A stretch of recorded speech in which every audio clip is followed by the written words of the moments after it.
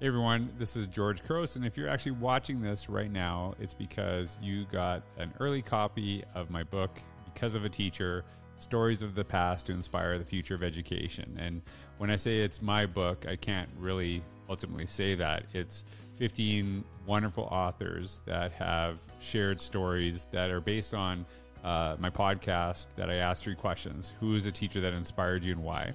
Who's an administrator that inspired you and why? And what advice would you give to your first year teacher self? And there are variations of these questions. And what I wanted to do today was just read the first chapter of the introduction to you to kind of just walk you along the book and kind of explain and do kind of like a director's commentary, a kind of behind the scenes. And before I get into the reading of the book, I just wanted to kind of share how this idea came to fruition. In December, I usually take a little bit of a break just to kind of like see, think about ideas and kind of go away from the internet, go away from creating. And what I thought about was what would be a great way to kind of honor what educators were going through and, really to try to share some uplifting stories because, you hear a lot of negative conversations. Especially COVID is basically schools were opening and, people were complaining. Schools were, doing virtual and people were complaining. And it's just like you couldn't win. And I know how incredibly hard it is to be an educator. I've been in education for the past 20 years and to be kind of in that public eye all the time. And there's way more great stories about education than there are bad ones. And I think a lot of times the bad ones are the ones that we hear about. They're the ones that are featured. And so I thought, how can we actually honor educators right now? And I thought about talking about the teachers that really inspired me when I was a kid, my administrators that, lifted me up, not only as a student, but as colleagues, right? And that's the same with teachers too, but also kind of help new people come into the profession. And so I came up with this idea for the 3 questions. And ultimately, as I was actually going through that process, doing that podcast, and I started with myself first, and then I started interviewing people. But when I actually did it first, it was amazing because within 1 week, I talked about 3 teachers that inspired me. My kindergarten teacher from 40 years ago, my grade 3 teacher, who was also my music teacher, and my high school football coach and my phys ed teacher. And I talked about each 3, even though I was only supposed to talk about 1, but I just couldn't because I've had access to many great educators. As a student, I'm very lucky and very blessed for that, as many students are. And what was amazing was they all responded to me in some way. My football coach DM'd me. I still talk to him pretty frequently. He's a great inspiration in my life. And my kindergarten teacher commented on my YouTube channel, and so did my grade 3 music teacher. And they actually listed specific things that I did. And it just reminded me how these teachers are just constantly cheering you on. They're just, wanting you to do well. And that was actually the inspiration. That was the inspiration. I'm like, wow, if I wouldn't have said anything, if I wouldn't have talked about this, would these teachers even know how much they inspired me? And so I thought, hey, we're doing this podcast. It's getting out to a lot of our teachers, that we're talking about, but I wanted to reach more people. I wanted to be able to connect it. And so when you're reading this book, I want you to understand that this is my way of saying thank you, as it is with the incredible authors that have taken part in this journey with me, to say thank you for all that you do. But it's also to share, what were the things, why did we become teachers in the first place? Why do we do education? And so I'm really proud of how this turned out. And just if you read it, you'll see you'll go through emotional roller coaster, which is what I asked for the authors, right? I want to have that, kind of great movie where you have that those ups and downs where you're laughing 1 second and then you're crying, and then there's a really powerful message at the end.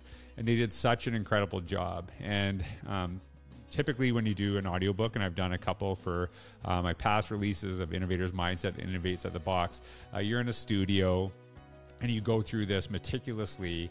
And if you stutter a little bit, you make a mistake, they make you record it over and over again. I've, sometimes I'll go in there and I'll say the same sentence 100 times over, and it'll sound perfect when you're listening, but was it perfect when it was first recorded? And so what I'm doing here is just the rough draft, right? Just as a way of thank you. But I wanted to maybe just kind of add some commentary, like why did I write what I wrote in this introduction? But I just wanted to provide this as kind of like a, just a special gift as a way to, again, thank you for not only what you do, but for also taking time to read and purchase the book. And so I'm going to read the introduction. Thanks for being here. I can't wait to share it with you. And I can't wait to actually read, hear your stories of the teachers that inspired you in your professional journey and your journey as a student. So thanks for being here today. Because of a Teacher, introduction by George Couros. That's me. What greater joy can a teacher feel than to witness a child's success? Michelle L. Graham. Do you believe as an adult your childhood teachers are still cheering you on? I do. In fact, I know it's true. Former teachers have encouraged me years after I left their classrooms. Yet it often feels like educators aren't getting the same cheers in return. For every message a teacher receives about the impact they made on the life of a former student, there are countless others that go unsent. But if you think about it, every student you have enriched and inspired has probably helped and inspired countless others. We can't quantify a teacher's impact on students because it stretches beyond our comprehension. It is truly immeasurable. Chronic underappreciation for educators is nothing new. But in 2020, the narrative changed. For a moment, when COVID-19 first hit and many schools moved to home-based learning, the country seemed to recognize the enormity of the task that is teaching. In what felt like a matter of minutes, parents and caregivers started sharing on social media how impossibly hard it was to teach their children at home. If they could not handle their own children at home, they couldn't imagine what it would be like to handle 25 to 40 kids in a classroom. Soon, though, the negative comments about teachers returned and education was put in a no-win situation. If kids went back face-to-face to school, parents raised concerns about safety and the spread of COVID-19. If students continue with virtual hybrid learning, parents said they couldn't help their kids while working their jobs. Obviously, people were in so many different and unimaginably tough situations, and it felt like a lot of stress that was directed towards education. No school or educator is infallible. A lot of them experience growing pains with their pandemic responses, but the majority of them care deeply about our kids and work amazingly hard to do what is best for the children and colleagues they serve. Changing the narrative. In light of the past year, I wanted to bring a little light to the education world.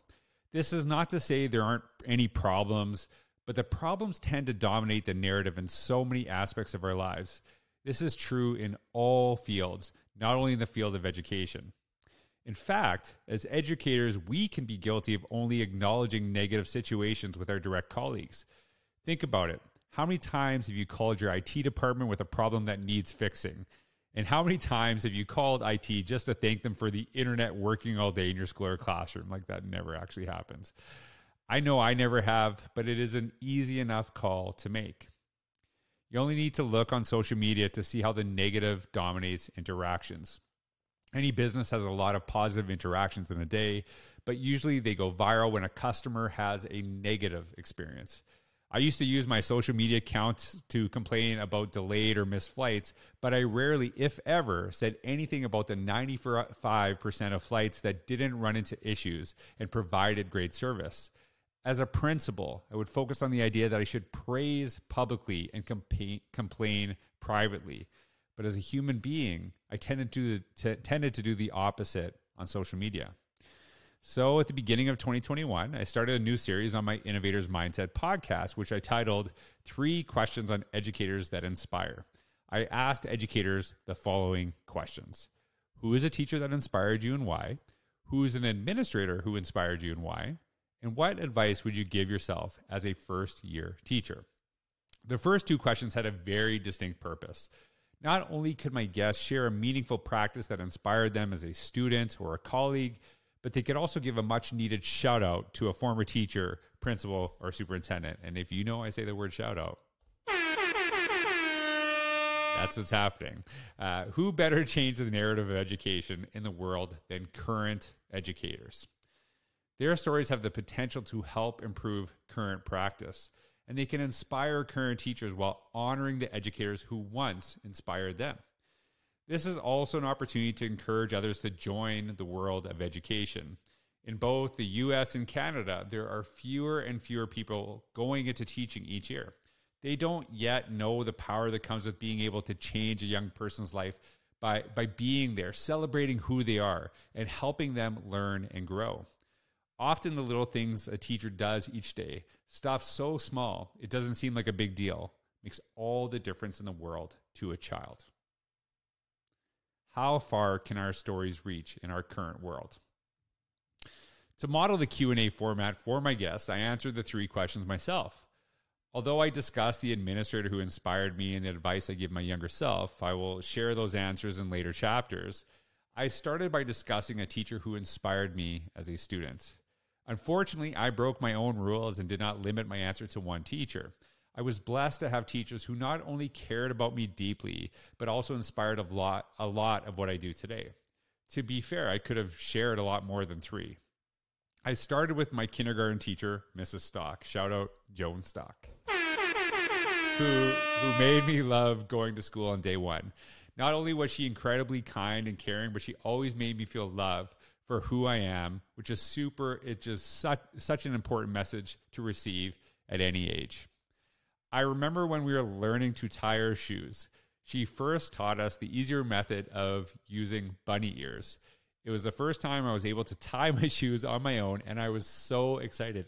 Just as an aside, I'll tell you, like, I can literally, every time I tell this story and every time I think about this, I remember sitting there. I remember Mrs. Stock right beside me going through that bunny ears and how proud I was at that moment. And every time I tie my shoes, I think of her.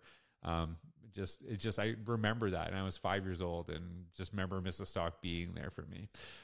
After she taught us the more advanced way to tie her shoes, I told her that I wanted to stick with the bunny method, which I still do today. If it worked for me, I could still use that process, she said. To this day, I make bunny ears when tying my shoes, and I think of Mrs. Stock each and every time I do. I love tying my shoes because I always think of my kindergarten teacher. After that, I had to talk about my elementary music teacher, Mrs. Penrose. She had extremely high standards for what she expected from her music class and school concerts, and she inspired me to do better.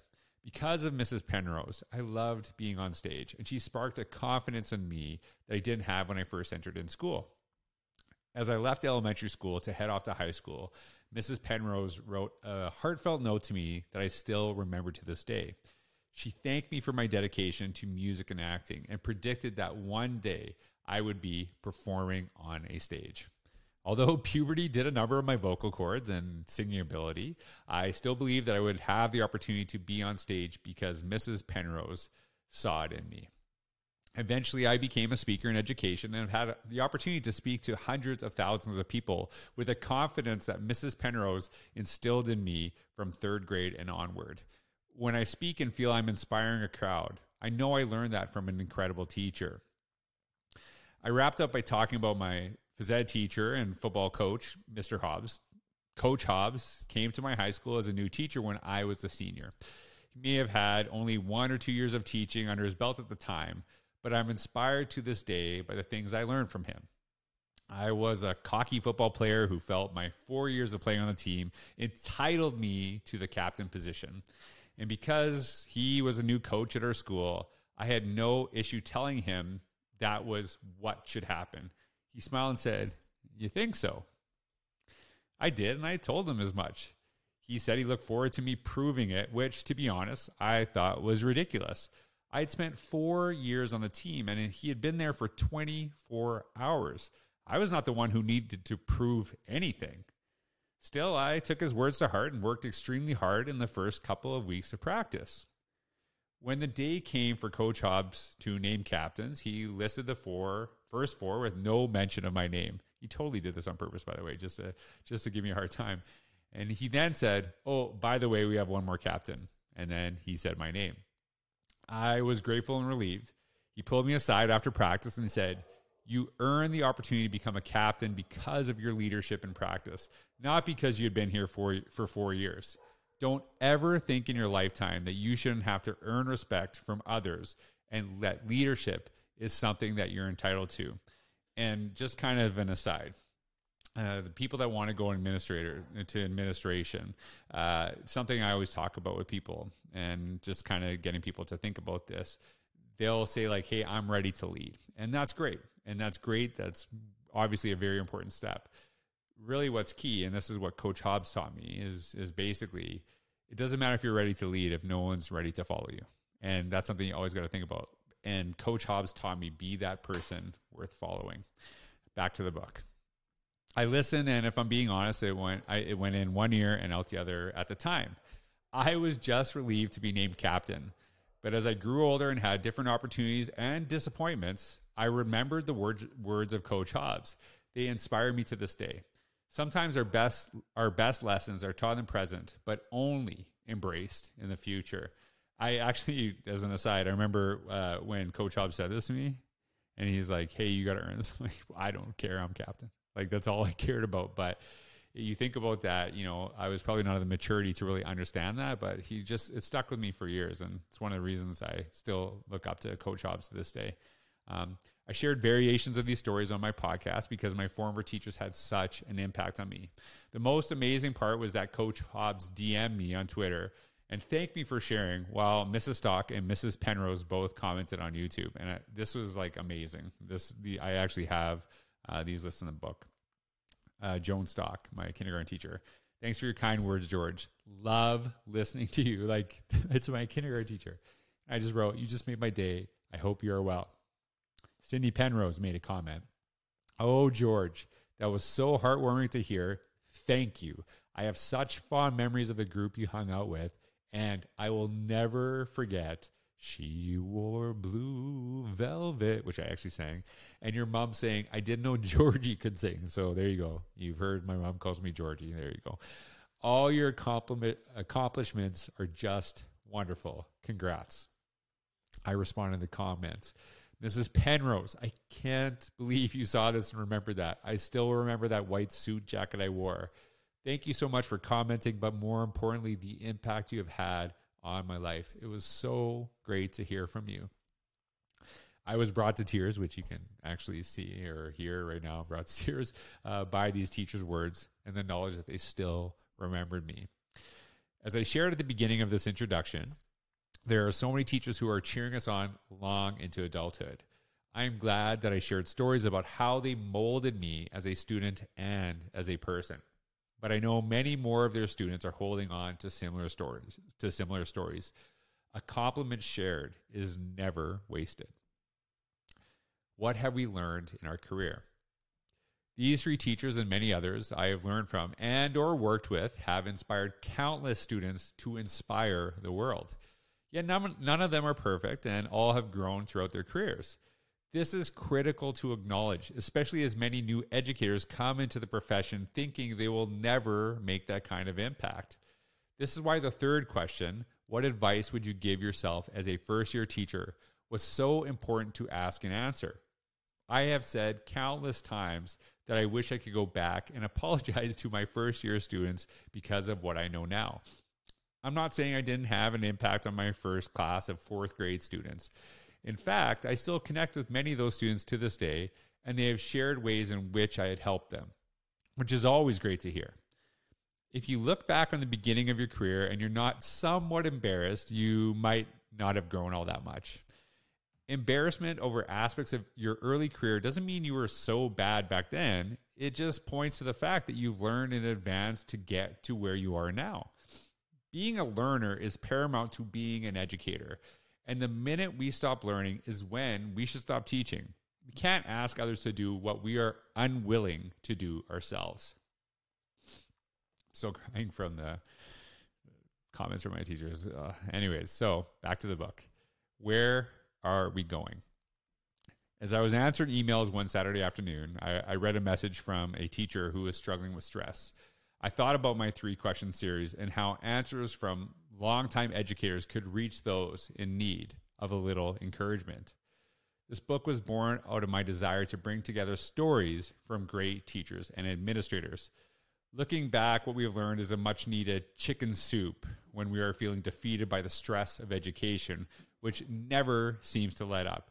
Just an aside, think of the time where you're like, hey, I'm done. Like, there is no done in education. Like, I don't even know how people retire. It's just like, you're always got stuff to do. But back to the book. While this book can't ease the complexity of teaching, it can remind you why you went into education and whom you've inspired. In this book, you will read stories from other educators about the teachers who inspired them, the administrators who believed in them so much they learned to believe in themselves, and the mistakes they have learned from. These stories matter. These ideas from other educators past may inspire you with ideas for the present and the future. As you read this, I encourage you to think of the teachers and administrators who inspired you and the advice you would give yourself at the beginning of your career. Share them on a social media platform using the hashtag #BecauseOfATeacher. You may reach an old colleague, reconnect with a teacher who inspired you, and/or inspire the next generation of educators by sharing your story. But before we move on, I just want to thank you for taking the time to read my story and the stories of others who might not have become educators if it weren't for a teacher. Education is ultimately about changing the trajectory of others in a positive manner. You will never get all the thank yous you deserve, but I wanted to at least get you one thank you closer. Thank you. George Couros, a.k.a. Mr. Bunny Ears. That's, I still get called that. Anyways, that is the introduction. And I want to thank you for getting the book. Thanks for taking the time to listen to this. But I also really encourage you, share those stories. Share the stories of the teachers who inspired you. Who better to lift and elevate the profession of education than the people reading this book right now, the people sharing these stories.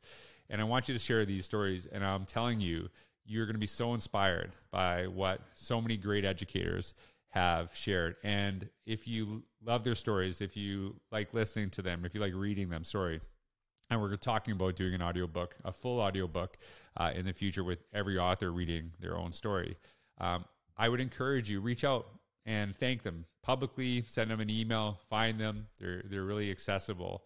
But I just think we need to lift each other up more than ever. And that's what great educators do. So thank you so much for taking the time to listen. I can't wait to hear and read your stories. Share them to the hashtag #BecauseOfATeacher. I hope you enjoy the rest of the book. Thank you so much, Mr. Bunny Ears.